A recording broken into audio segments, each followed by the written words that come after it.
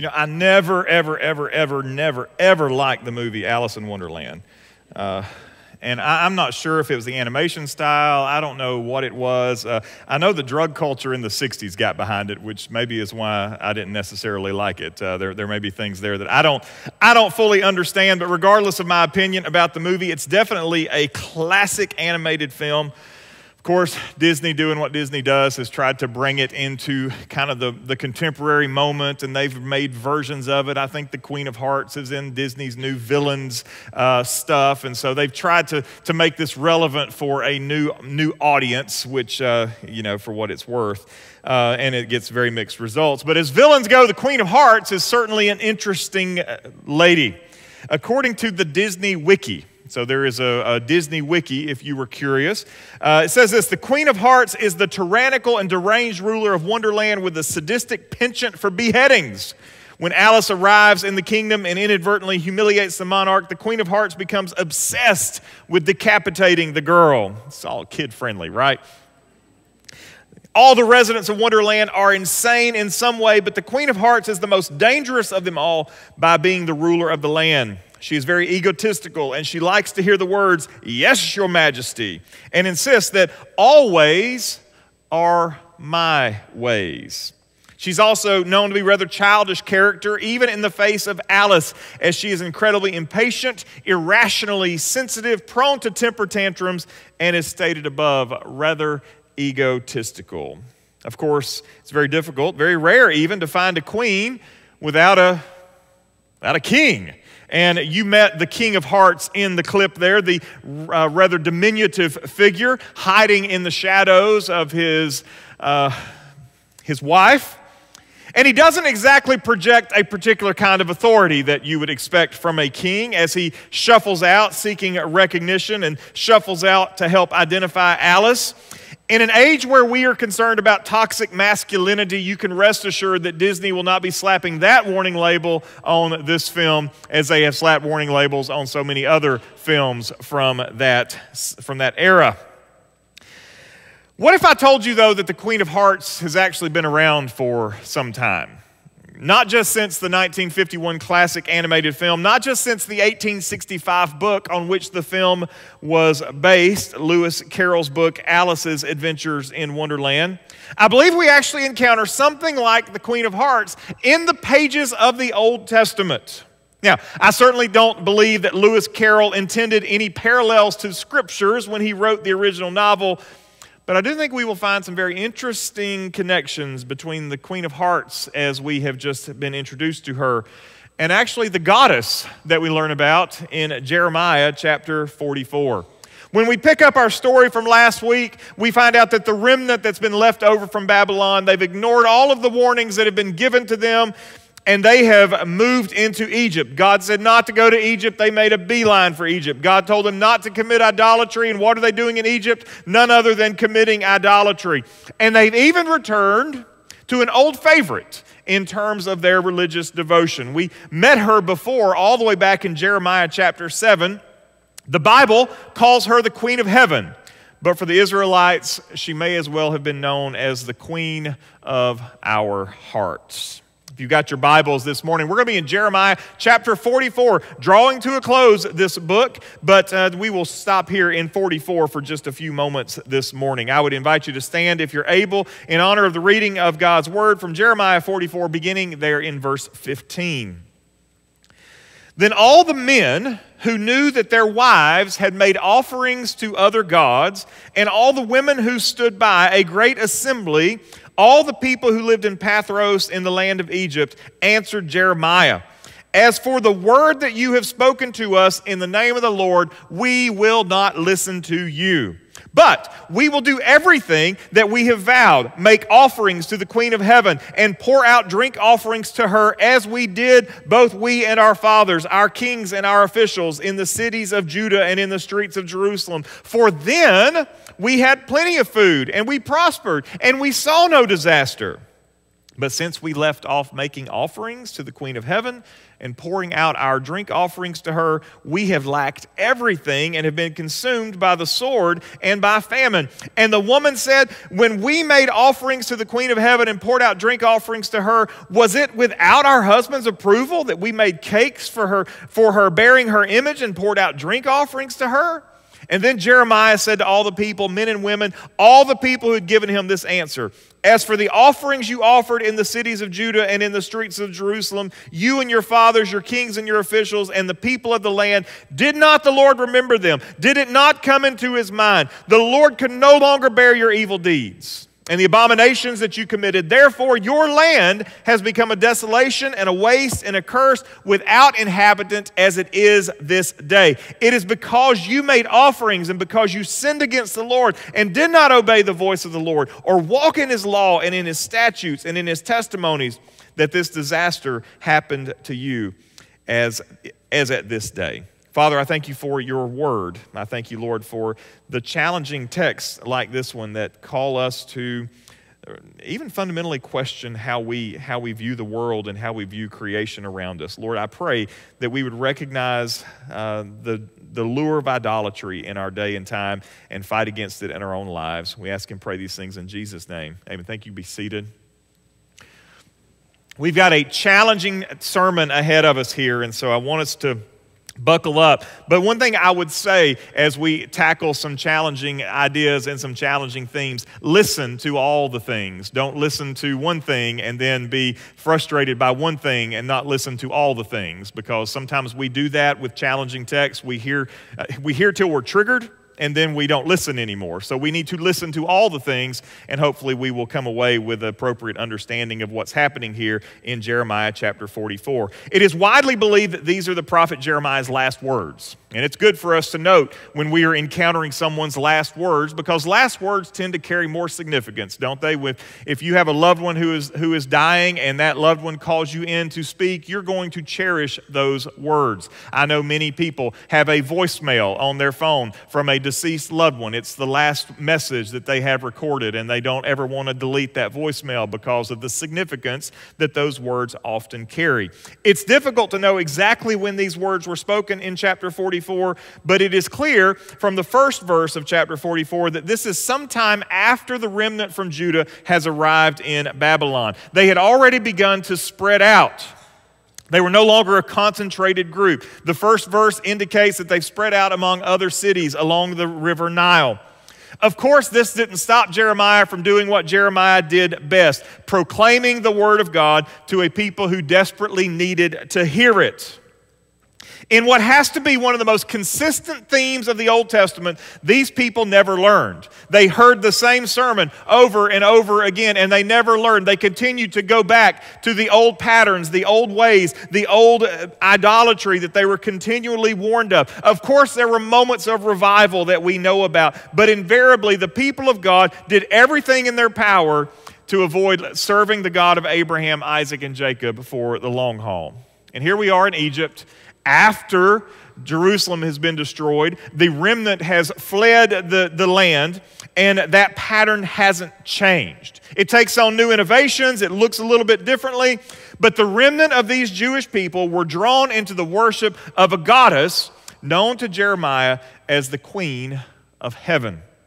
Now, she wasn't an Egyptian goddess. This wasn't like they picked up some Egyptian goddess along the way. We know that the Queen of Heaven is well known in that region. She was a fertility goddess worshipped by the Canaanites and the Assyrians and the Babylonians.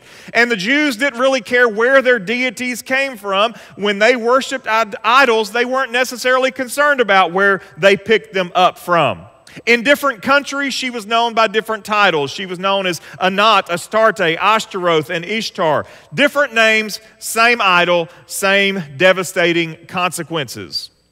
One of the things that we know about goddess worship, though, one of the things that we understand about this is that goddess worship empowers women in particular with a deity that they can create in their own image. Now, don't be offended, because men are perfectly acceptable at creating gods in their own image as well. So don't be offended by that, ladies. Men are just as guilty.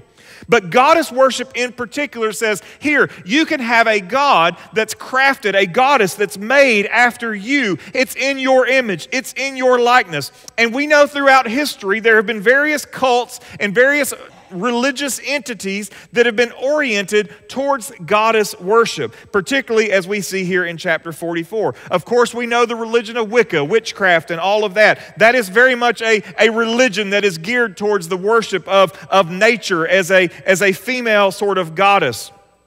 There are even some forms of Roman Catholicism that esteem the mother of Jesus to a type of co-redeemer status where they will pray to Mary as if Mary is involved in our salvation. If you've ever been to Mexico and other developing countries where Roman Catholicism has a stronghold, you will frequently see shrines on the side of the road with a figure of the Virgin Mary in those shrines. And if you look at those shrines, you will find that there are people who are burning candles and burning incense and making offerings, and they are actively worshiping at a shrine that is not devoted to the Lord Jesus Christ, but is actively devoted to the Virgin Mary. I don't know what you call that, but if it looks like an idol and smells like an idol, it's probably an idol, okay?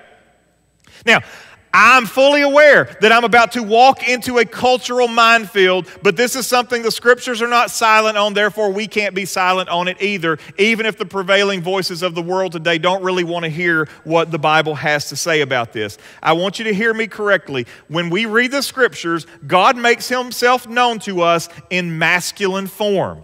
Now, that God's spirit, so we understand that God doesn't have gender in the way that we would think. Of course, the Son of God made Himself manifest as a physical male being, but God refers to Himself as Father. God refers to Himself with male pronouns. God refers to Himself in the masculine form. He is forever known as the King of Kings, not the Queen of Queens. God makes Himself known to us in a masculine form. Attempts have been made to change God's revelation of Himself into something else. People will point to Scriptures where God likens Himself to a mother caring for young. That's not God saying He is a mother. He is simply likening the care that a mother provides and saying, I will care for my children in the same way. That is not the same thing. There are many in more liberal denominations that will try to refer to God as something as Father, Son, and Spirit, and they will eliminate the masculine terms of the Trinity and replace those masculine words with feminine words. It's not uncommon to go into some liberal churches where you might hear it be referred to as Mother, Son, and Holy Spirit. You'll hear those sort of things, and if that bothers you, it should, because that's not how God has made Himself known to us. And if you are referring to something other than how God has made Himself known to us, then I don't know who you're talking about anymore, because it's not the God of the Bible. It's not the God of Abraham, Isaac, and Jacob who has made Himself known to us in masculine form. But you need to understand something. This has been a battleground from the very, very beginning. This is not something that's new. We go all the way back to the beginning of the Bible and the first two chapters of the book of Genesis, and we encounter that God has been very specific in His creative work.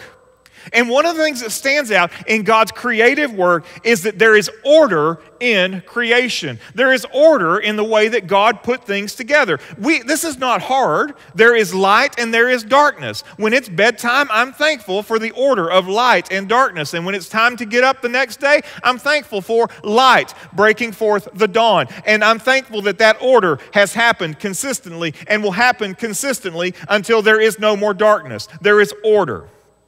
I'm thankful that we have sea and we have dry ground. This is not Kevin Costner in Waterworld, so I'm grateful that we have dry ground on which we can live. I don't mind going to the sea, and I don't mind eating the fruit of the sea, but I'm grateful that there is order and that there is dry ground. I am grateful that there are plants growing where plants belong. I'm grateful that there are fish swimming where fish belong. I'm grateful that there are birds flying where birds belong. There is order in the cosmos. But not only is there order in how it's put together, there is order in how life works. You have male and female. God says in the very beginning. In the beginning, He created them male and female. In male and female, He created them. Life is designed by God to beget life. That is God's good order. That is God's good design. And I know that that's unpopular today, and I know that this could get us canceled on YouTube and Facebook, but that is God's good design, and there's nothing wrong with it. It's not accidental. It is by God's sovereign decree and His absolute design. And even in the creation of male and female, you have a separation of duties. In spite of our ridiculous confusion in 2024, the female is uniquely designed for childbearing and child rearing. This is not bad. This is God's good design. We've been blessed in our church with some new infants lately, and it's good to see that God has created male and female with specifics in mind. The male is uniquely designed to protect and provide for the needs of his family. That's not to say that women can't provide or protect. I can promise you, ladies, I know what a mama bear looks like, and I'm not talking about the one you find in the woods. One of the most terrifying things you can encounter is a female grizzly bear separated from her young, but one thing more terrifying than that is a mama human being who is in mama bear mode. She's perfectly capable of protecting. Don't try her, you'll find out the hard way. But creation order says this. Are you ready?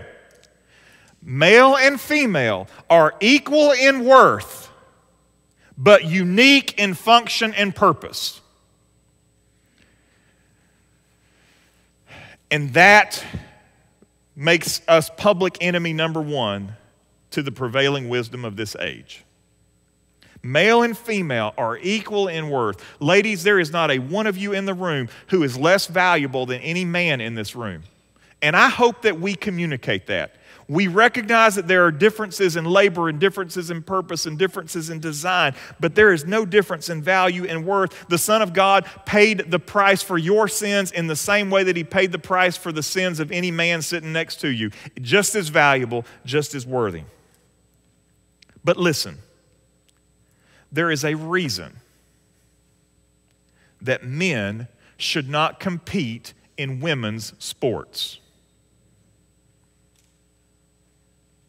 And as much as people want to cry out today about injustice and inequality, we all know deep down in our hearts that that is true. This isn't patriarchal. It's not chauvinistic. This is God's good design, and we call this creation order. And when God made things in creation, He looked at everything that He made, and how did He declare it? It's good.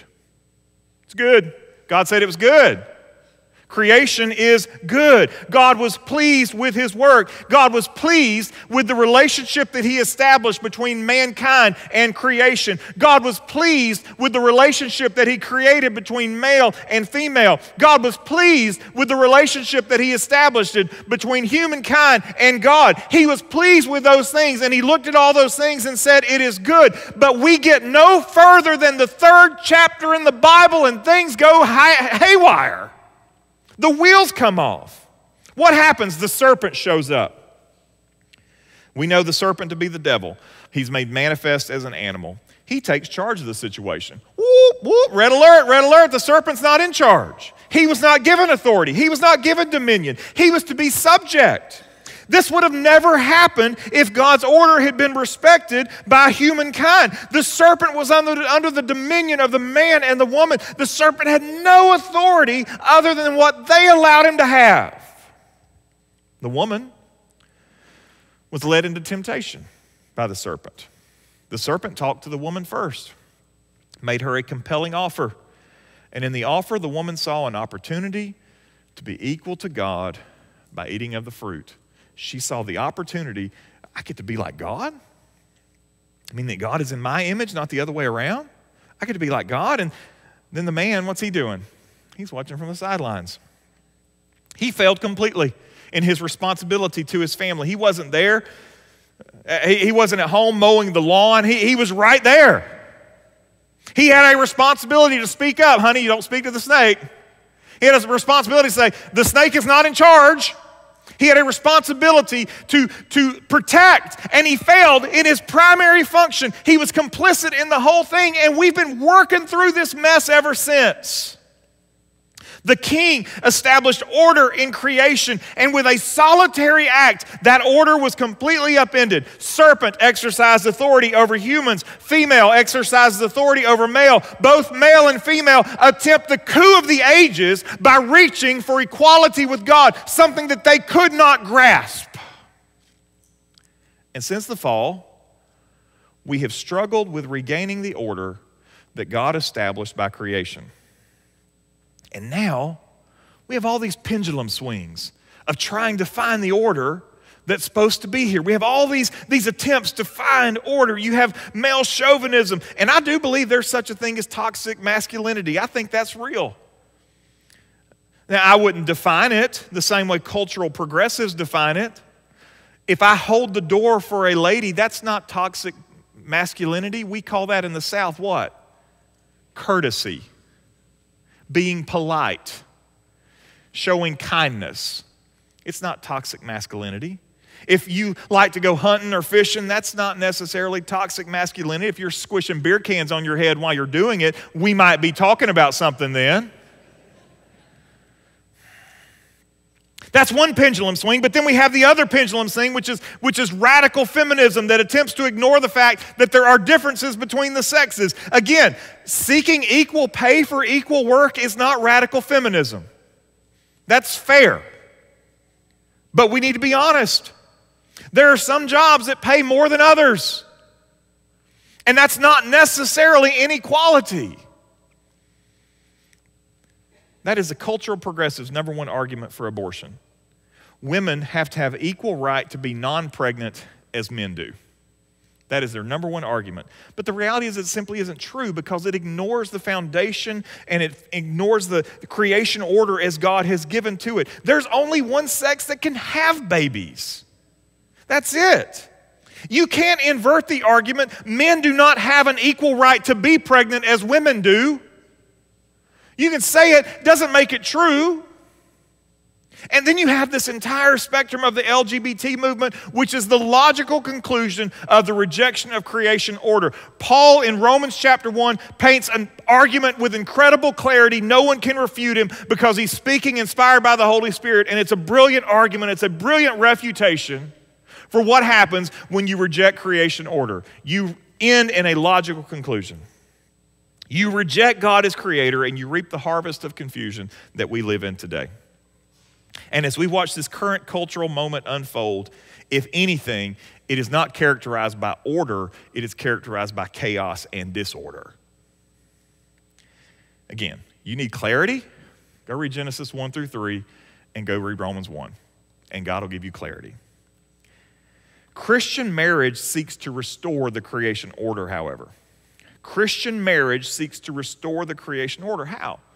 Husbands loving their wives with the sacrificial love of Jesus. That's not toxic masculinity. Show me a godly woman who would be irritated if her husband loved her with the sacrificial love of Jesus. Hey, she doesn't exist. She doesn't exist. I can promise you that the women in this room would love if their husbands loved them as Jesus loves. No one's going to argue that. Wives joyfully submitting to the Christ-like love of their husbands, not oppressively, not being forced to, but joyfully submitting to the Christ-like love of their husbands. Children held in proper priority. Children are not the most important thing in your family.